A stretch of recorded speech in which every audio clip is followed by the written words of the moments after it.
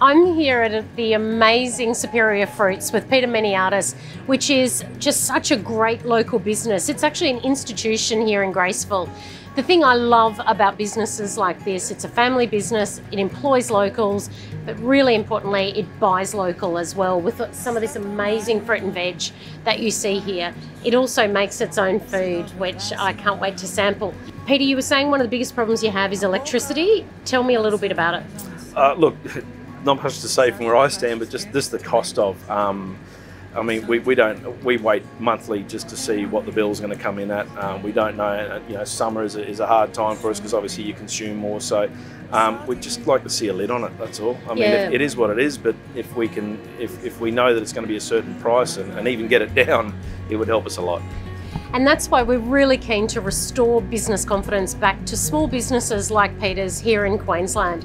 And one of the ways we can do that is do something about electricity prices.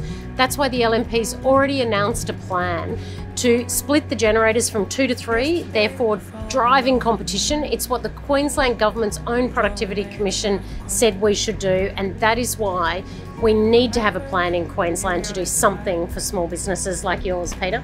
That would be great. It really would. Excellent. Well, keep up the great work and looking forward to sampling some of your goods. Thank you.